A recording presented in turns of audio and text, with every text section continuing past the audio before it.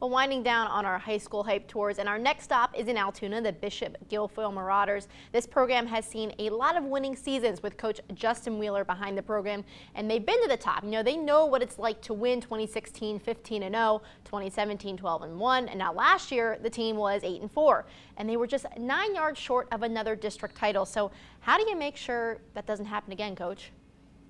Talk about it constantly, reminding them that we came up 9 yards short in our last game because we couldn't finish the game.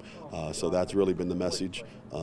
6 or so years ago, same thing kind of happened to us. We came 4 minutes short of winning and going on into the States, and our message is just finish strong, and that's kind of a repeat of what we did years ago.